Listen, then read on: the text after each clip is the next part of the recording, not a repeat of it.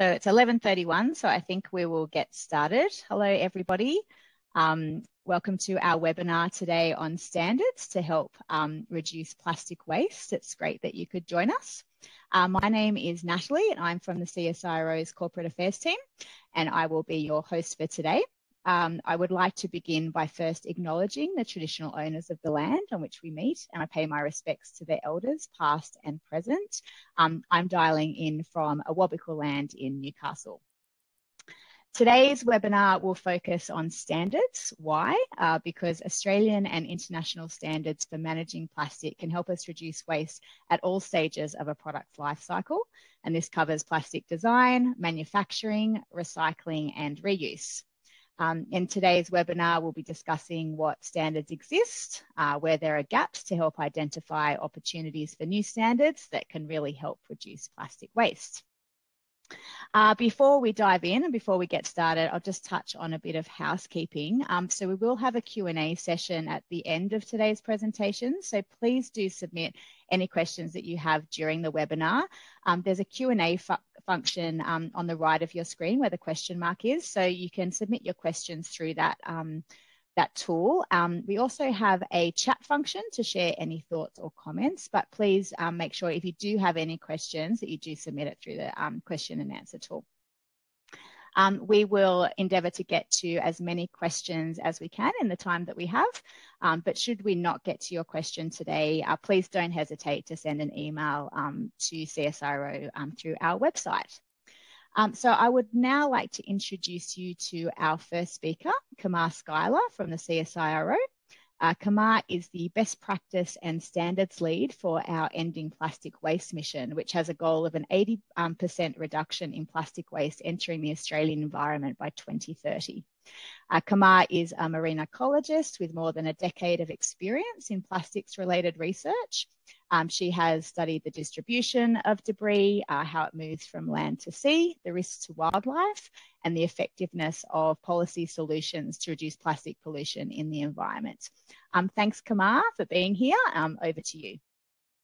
Thank you so much, Natalie.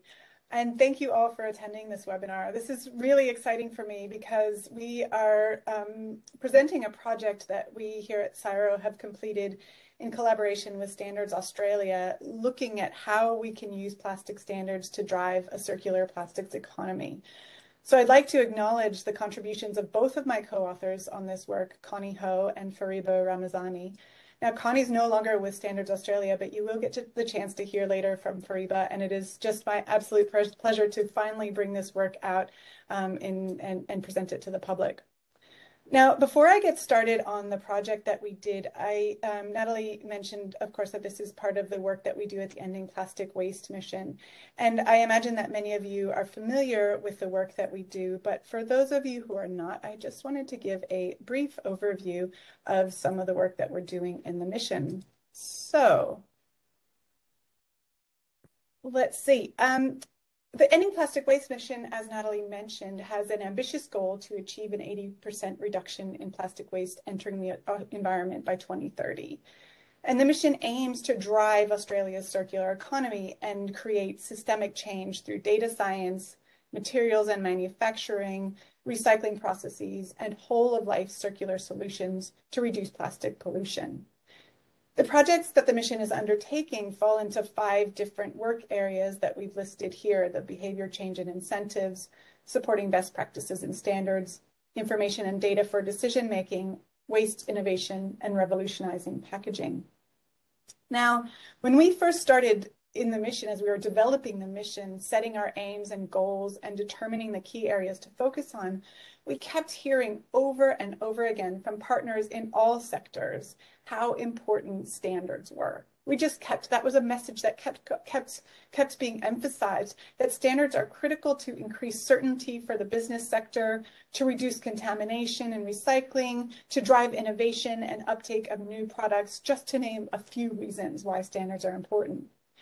So we decided within the plastic waste mission that an important pillar was to advise on the development and implementation of standards and best practices to support business, industry, and the public in implementing a circular plastics economy. Now, standards are I have to admit, even here sitting talking to you as the standard and best practices work package lead, they are often an overlooked aspect of life. So in our general life, if we think about standards at all, we typically know them as ways to ensure safety and quality in products. But in fact, they have a huge variety of other functions that are really critical in our society. They include standardizing information and measuring, reducing variety, ensuring compatibility. Fariba is going to talk a little bit more about the critical role of standards after I finish here. But in this package, we recognize that there was a real opportunity to leverage standards to help achieve the goals of the mission. But in order to know where precisely to focus our efforts, we first needed to understand what plastic standards already exist and where there might be opportunities to better leverage these standards to reduce plastic waste.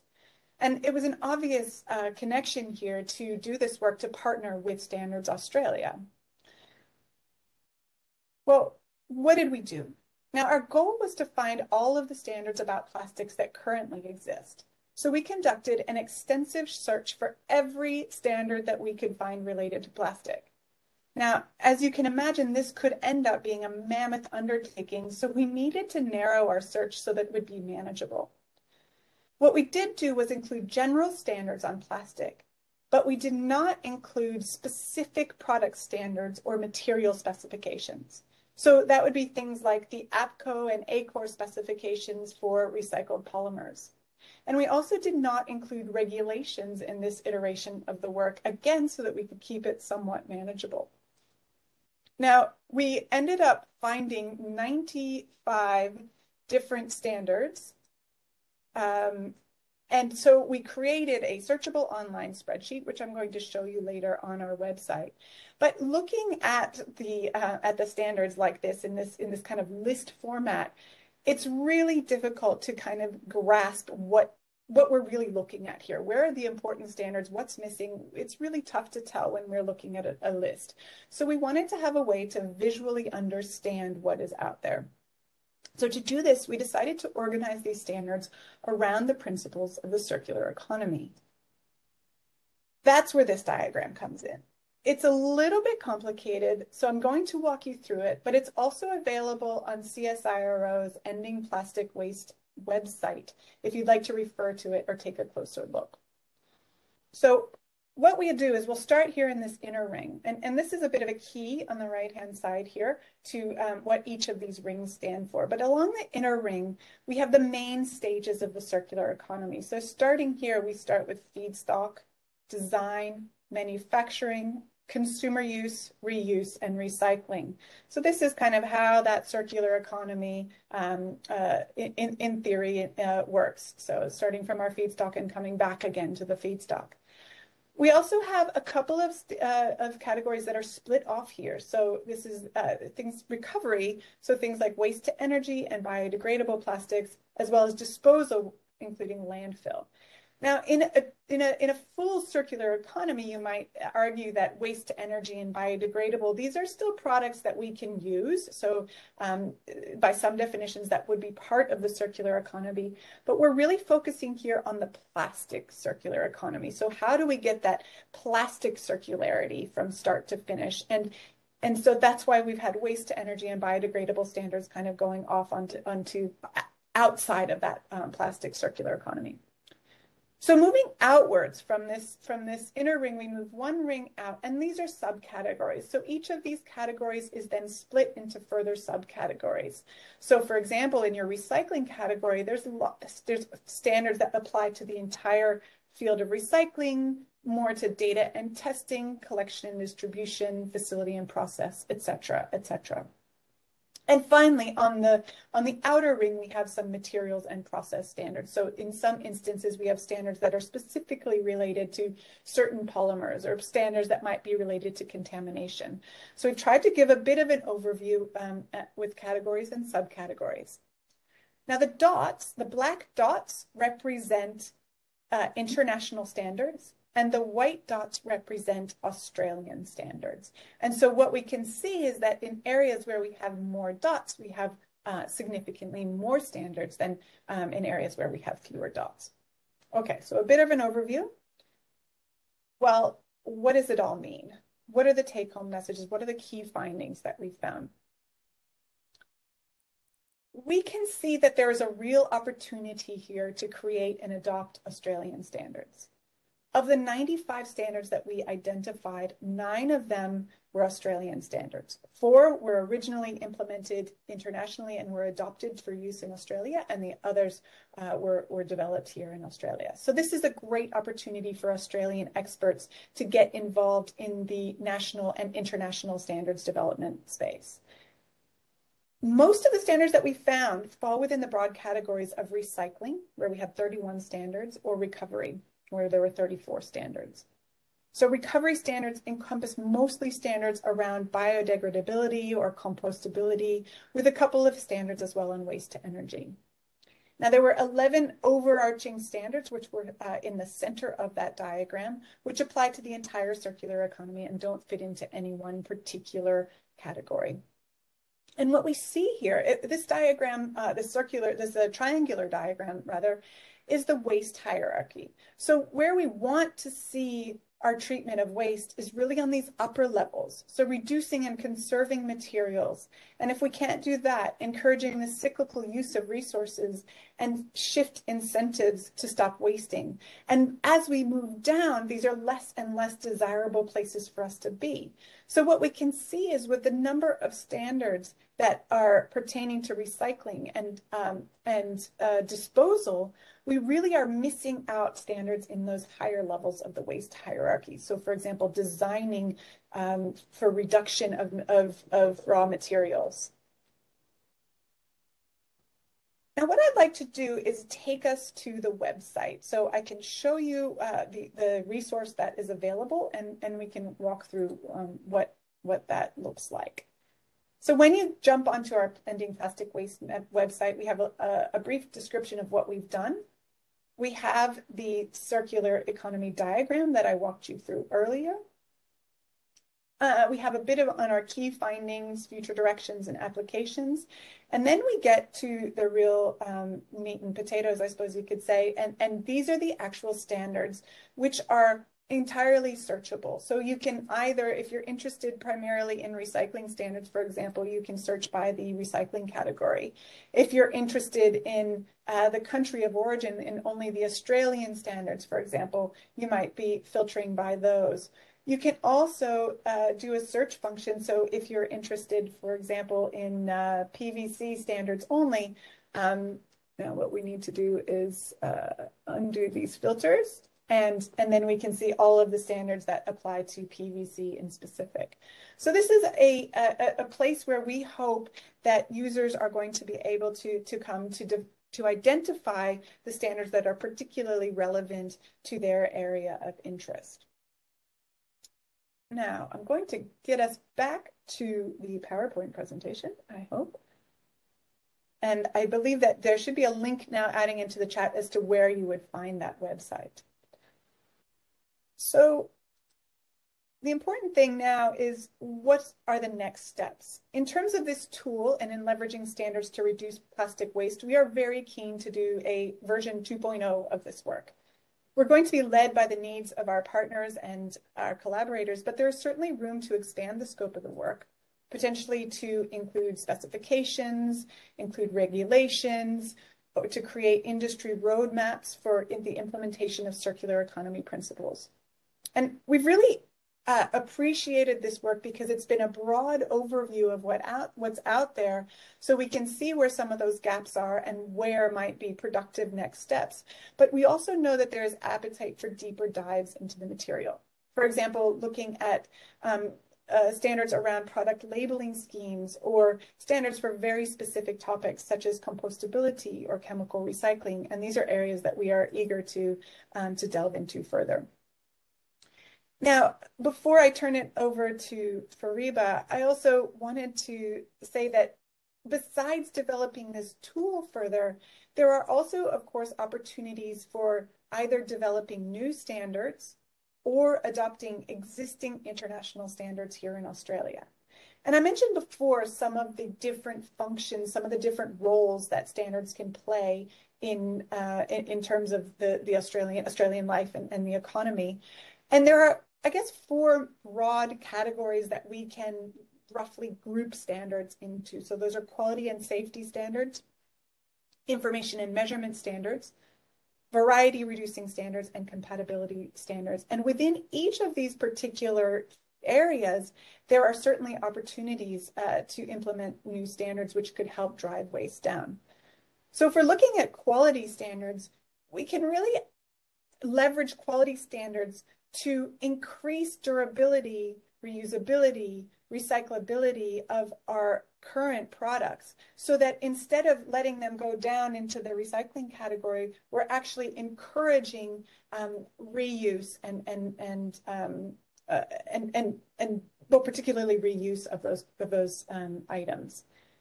In terms of information and measurement standards, it's really critical to ensure that consumers are aware of the environmental impacts of their purchasing choices. So labeling of recycled material content, you know, how much recycled material is actually in that item that you're thinking to procure, either personally or for your business, and how do we make sure that there's a market for recycled material. Those measurement standards, information and measurement standards, also include information on how to recycle those products properly. So things like the Australasian recycling label are very critical in this particular area. We have also these variety reducing standards, and this is a really fruitful area in terms of harmonizing existing packaging to reduce variability. So for example, we have lots of multi-layer packaging, which is very difficult to recycle. And so by reducing the variety in those types of packaging, we can really help recyclers address the fewer specific designs that there might be. And finally, compatibility, so harmonizing standards between jurisdictions to increase efficiency. So, of course, one example of that is making sure that the guidelines for the use of recycled materials are standardized between neighboring jurisdictions. Or, for example, that the guidelines for what types of materials that you recycle are harmonized from state to state. So these are just a few examples of the ways that we might be able to leverage future standards to reduce plastic waste. I think that's it for me. So thank you so much for your attention. And I'm going to now turn it back to Nat to introduce Fariba. Thanks, Kamar, for the comprehensive overview of your work and the important role of standards. It was helpful to see too the mapping work displayed in a graphic form, and I put the link to where people can find that to have a closer look on our website in the chat function.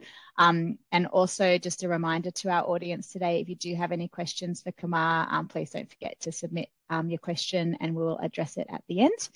But as Kamar pointed out in her presentation, this research was conducted in collaboration with Standards Australia. And from Standards Australia, we have Dr. Fariba Ramazani here with us today, and she is a research analyst with Standards Australia. Fariba's research area includes standardisation, environmental economics, circular economy, and renewable energies. And she will now present. Thanks for being here, Fariba.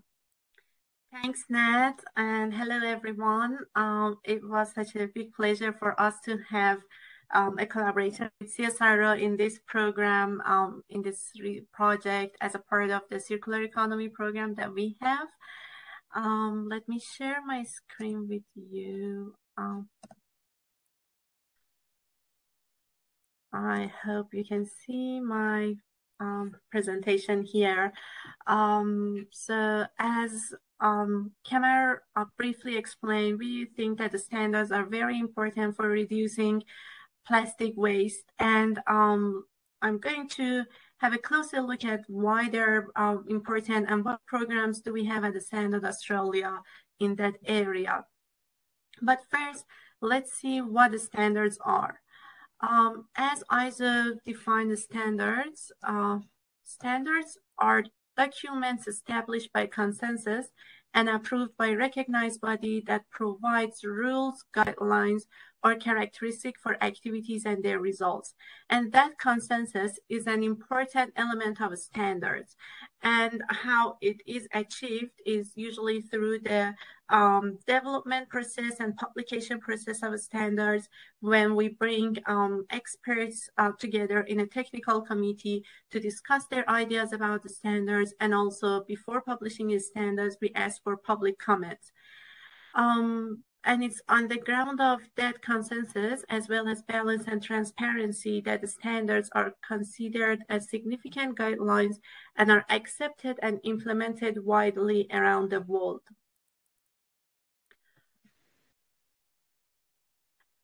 There are several technical committees around the world which are looking at the standards in plastics. Here I brought 3 examples for you. The first one is ISO TC61, which is looking at standardization and methods for test and specification applicable to plastics and its products. It is a big technical committee. They have 14 subcommittees. Together, they have published 712 standards, and they have 105 standards under development.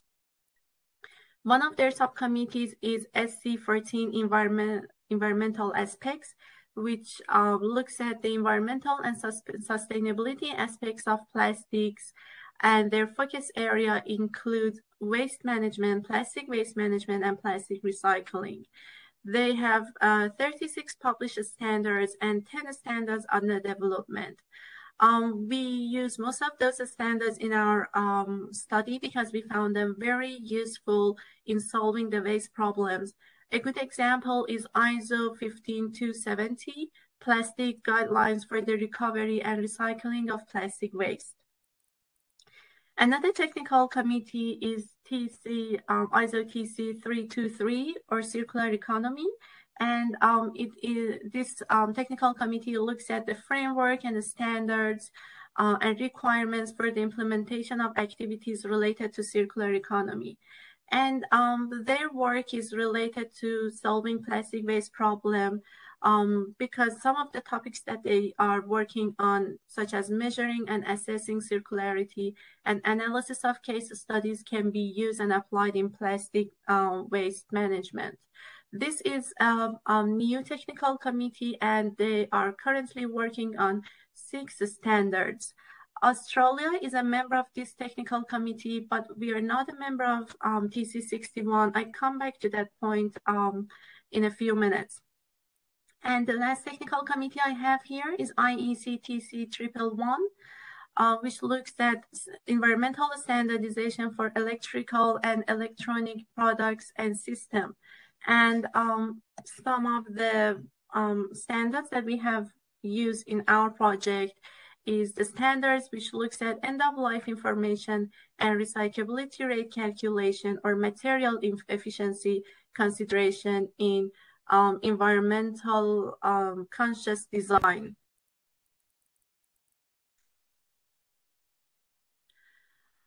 Standards can impact plastic recycling and reuse in different ways.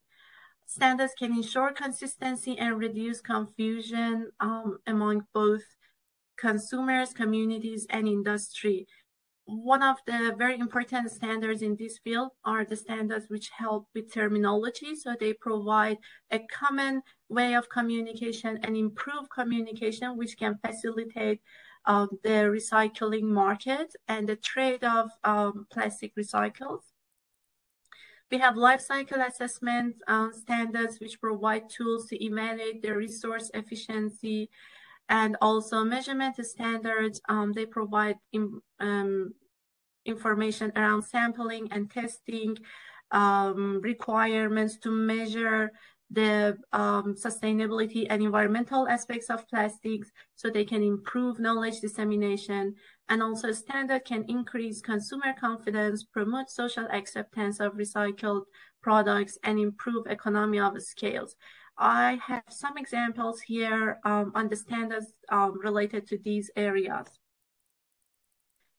And generally, there are so many opportunities for standards to promote plastic circular economy and solve the plastic waste problems. standards can help with design for circularity, driving demand for circular problems. One of the or two of the points that I'm interested to point to here, and Kamer briefly talk about them, is that standards can help with increased collection rate and scale up reuse and recycling. Because as Kamer mentioned, we found that there is a significant inconsistency on the definition and classification of what is waste and what is non-waste, what is hazardous and what is non-hazardous, which is a significant roadblock to the uptake of recycled materials, plastic recycled materials especially, not only at international level, but also at national level. And different jurisdictions have different opinion around that. Standards can help with harmonizing the definition and providing clarity on those definitions. So what are the next steps from Standard Australia point of view? First of all, we are currently re-looking at Australian participation in ISO TC 61 to make sure that Australia has a voice in standardization at international level. We also invite all Australian experts to participate at two mirror committees that we have, EV22 and EV21, and bring their ideas around the standard requirements about circular economy and environmental management. Also, we continue our discussion on how standards can foster collaboration and eliminate roadblocks to advance circular economy in Australia. We have set up an advisory group, Circular Economy Advisory Group at Standard Australia, where we have brought leaders in circular economy together, including CSIRO, to look at the way that we can help with the transition of Australia to circular economy. And we're so proud that this project, plastic standardization, is one of those the areas that we have looked at so far. So the objective of CIAC is identify areas of priority for us to lead and influence internationally in circular economy, be a sounding peer review for our circular economy program, figure out how we can circularize our standard catalogs, and also build and strengthen partnership with key influencers, because we believe that together we can accelerate Australia's transition to circular economy, including plastics, and solving plastic issue. That's pretty much from me. Please reach out if you have any question, or if you're interested to learn more about our programs. Thank you. Thanks so much for your presentation, Fariba. We now have the opportunity for questions. So as I mentioned earlier, please do use the question tool on the right-hand side of your screen to submit any questions. And we have had some questions come through, so I might just field some of these questions out to Kamar and Fariba to address. So the first one, Fariba, I might direct this to you if that's okay, but why is there such a disparity between standards internationally and domestically? That's a good question. Thanks, Ned. First of all, let me explain that when we have international standards, for example, ISO standards, in many of the technical committees that they're working on developing those standards, Australia is a member of those committees. It means that we have a voice in developing those standards at international level, and that is a great opportunity for us to implement our ideas in those international standards. However, the main area that I can say different that we have here is that we develop standards based on the demand that we have, based on the ideas that we receive from experts. So among those international standards, when we see that there are some standards, international standards that are applied very frequently in Australia, sometimes our technical committee members, they think that it's important to review those standards and amend them to suit Australia properly or more properly. We might sometimes amend them and fix them. However, there's sometimes some international standards that they don't need any changes, and we accept them as is. But at the end, it comes to the experts' ideas. If they think that there are the needs for more Australian standards, we will be more than happy to work with them to develop Australian standards. And one of the findings of this research, as Kamer pointed to, was that we need more experts engagement, and we need their ideas on how standards can help with the plastic problems in Australia and what Australian standards are necessary to be developed. Thank you for that. Kamar, I have a question for you. So a question that's come in is, effective standards are very much dependent on a good knowledge base, including about end use and recycling potential, as well as environmental harm. How is the development of standards linked to the latest research, and what is the review process? Thanks so much, Natalie. I might throw that to, well, I'll answer on the part that I know, and if Fariba wants to answer more in terms of, from a Standards Australia process. But I do know that as we develop standards within Australia and also within internationally, standards are developed with expert opinion, so expert input. So the people that develop standards, there's a whole committee that's relied on that has expertise across a broad variety of areas, and so that includes scientists. CSIRO scientists have sat on a number of different panels in terms for developing standards, and I'm sure that will continue to be the case. And so these experts can bring in the information about the latest research and technical knowledge from their perspective. And that standards making process, as Fariba I think mentioned, is a consensus-based process. So all of the experts have to agree on the wording and on the language of that standard as it comes through. Yeah, Kamar, can I just add to that, that standards are voluntary documents, so there isn't any regulatory requirements from our side unless the authorities and regulators decide to make a standard necessary and compulsory. And that's the main difference between the standards and the specifications that usually the authorities provide. And that is something else that can increase the certainty and confidence of the industry in using standards, because we're not forcing the standards to be implemented. However, we are always encouraging the industry expert to participate and bring their ideas on what the standards are necessary to be developed. Thank you. Another one I think I might direct to you, Fariba. Would you consider looking at testing for standards for recycled waste plastics to ensure contaminants, etc., are at acceptable levels? Yeah, so testing and sampling is always one of the very important group of standards that we are interested to look into. I know that there are some specific sort of requirements and parts of plastics that they are looking at the sampling and testing requirements of them. But again, it depends on what technical committee decides that it's the best or the most important aspects of testing that we really need to look into.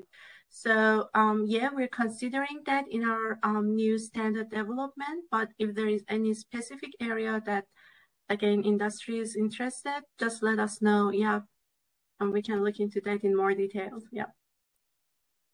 Thank you.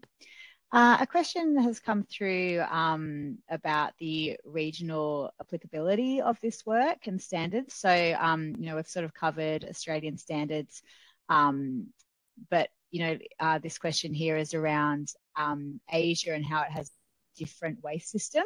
So I guess the global applicability of this work, for example, recycling labeling means little if you don't have recycling infrastructure and rely on waste pickers, for example. So wanting to know a bit more about the regional applicability.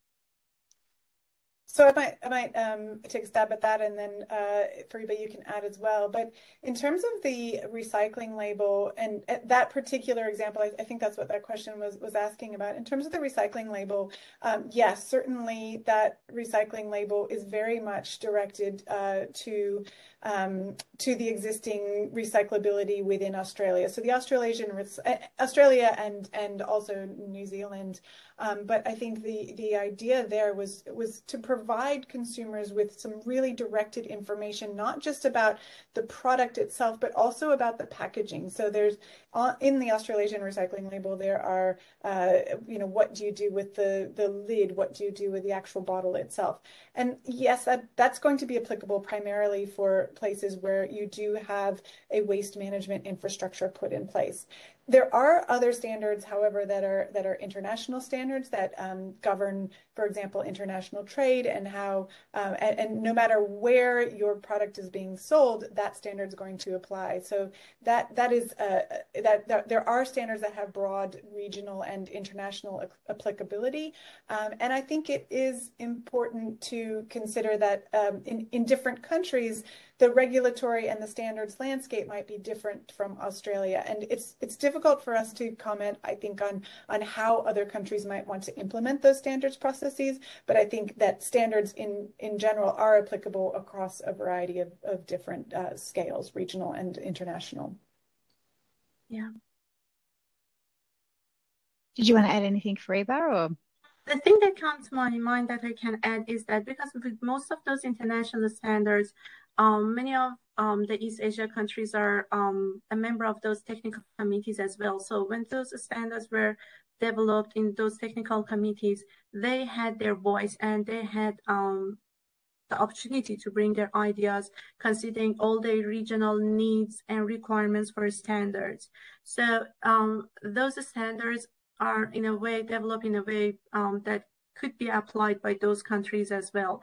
And that's one of the advantage of the standards, international standards, that when they are agreed on at international level, it means that they can be used in different regions, and it can facilitate the trade of, say, for example, recycled plastics between those regions. But as Kamer said, at the end, it comes to what rules and what specification each region and each country have regarding the use of standards, or even the definition, if they have anything that is not very in line with the international standards. Yeah. Thank you. Another question that's come through is around recycling. So it's fairly common that people see the recycling symbol and assume a plastic is able to be recycled through curbside. However, with some plastics, this is not the case. Is there a way to utilise standards to disincentivize the use of plastics for which recycling infrastructure or capability doesn't exist in Australia? Yeah. Oh, were you going to say something before you go? I'm happy to. Yeah, I was just saying that that's a very excellent point, that one of the things that we found in our CX group was exactly the same thing, that plastic has lots of potential and lots of opportunity to be used in different products and infrastructures. However, we don't have the required infrastructure in Australia, and we are collaborating with the leaders to facilitate the use of plastic in different areas. For example, one of the things that we're working on is to looking at how to use recycled plastics in roads. And there are so many concerns around that needs to be addressed by both industry and community, as well at the first place, and then the standards can also help with them. But we're happy to have to continue our conversation and provide any sort of standardization opportunities that can improve and facilitate the use of plastics, any type of plastics in different areas. And also we provide education and awareness programs to improve the general understanding of what can be used in different areas, what type of plastic, and at what limit it can be used. Yeah. Yeah. I might also add to that there are other programs in addition to standards that can be applied. So what that idea of disincentivizing the use of certain plastics. So, you know, that's kind of in the lines of reducing that variety. So really coming down to, you know, what are the standards that we can recycle. And I think there are other ways. So for example, APCO is working on some voluntary measures of reducing and eliminating problematic plastics. And some of those problematic plastics are the plastics that are less able to be recycled easily. And so I think there are lots of different ways to drive industry, and a lot of that work's actually being driven by industry themselves. Thanks, Kamar. Thanks, Fariba. Fariba, I have a question for you. So what does Standards Australia do to understand factors that influence adoption of standards by industries and regulatory bodies? And how does Standards Australia use this understanding to increase the ability of standards to drive change? So we are very close, in very close contact with our users, our standards users, and we usually have different sort of webinars and programs to get their opinions and ideas on our standards. We also have different sort of customer feedbacks to make sure that the standards that we have meet their needs and requirements. But and at the same time, as I mentioned, through the technical committees, we're always in very close contact with the leaders and industry experts to ensure that our standards are meeting the needs and requirements of the market. And if there is any change requirement, we will be more than happy to hear about those changes and make those required changes to ensure that the standards can be applied by industry broadly and can meet their issues and problems. Thank you. Kamar, question for you first up. So how advanced is the world, like the accepted definition for the circular economy worldwide? And is there a standard for that? So there is a standard that was implemented in Great Britain about how do we implement the principles of the circular economy into organizations. But and I think the circular economy is developing further. I think that I saw some questions that came up in the chat about, you know, we've got all of these standards on recycling, but what about all of you know, we really recognize that we need to be influencing higher levels of the waste hierarchy. And part of that is because those principles are still developing. That all the principles of circular economy are not as advanced as our understanding of recycling. So there are, as Fariba mentioned, there are international committees on circular economy that are working on developing those internationally agreed upon definitions of circular economy. In terms of how far along those are, I can't answer that question because I don't sit on those committees, but if you can, Fariba, that's great. Yeah, sure. Exactly. One of the key areas that TC323 is currently looking at is to provide terminology and definition on what is circular economy in general and any aspects related to circular economy. Because without those definitions, there's always some sort of confusion and uncertainty between the players, between the stakeholders that may negatively impact the circularity and transition to circular economy. So yeah, that's something that is currently happening at TC323, yeah, to provide terminology, accurate terminology, which can be accepted worldwide. I might be able to sneak in one last quick question.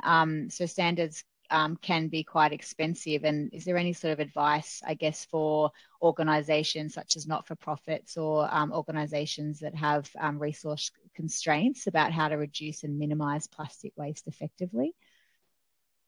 So regarding the standards and their value, so we found out that the value that the standards can bring into the economy, including the plastic circularity, is really quite significant. So there are many studies that look at the economic impacts of standards, and they all point to the fact that the standards are so important and they have a broad economic impact in Australia and around the world. And the value that we have for standards, based on the studies that we had, the fees and price that we have for standards is very smaller compared to the value that they can gain from standards. So if it comes to the value of standards, we believe that it's heaps higher than the fee that it might include. And I'm sure that all organizations, whether they're smaller, large businesses, they can gain those benefits when they use those standards. Thank you. So that's all we have time for today. Thank you everyone for dialing in and for joining us. I hope you found it useful. Today's session will be recorded and it will be made available on our Ending Plastic Waste website over the coming weeks. So please do keep an eye out. And if you do have any further questions, please don't hesitate to send us an inquiry through the CSIRO website. And thanks again to Kamar and Fariba for your great presentations today, and enjoy the rest of your day. Thanks very much. Thank you.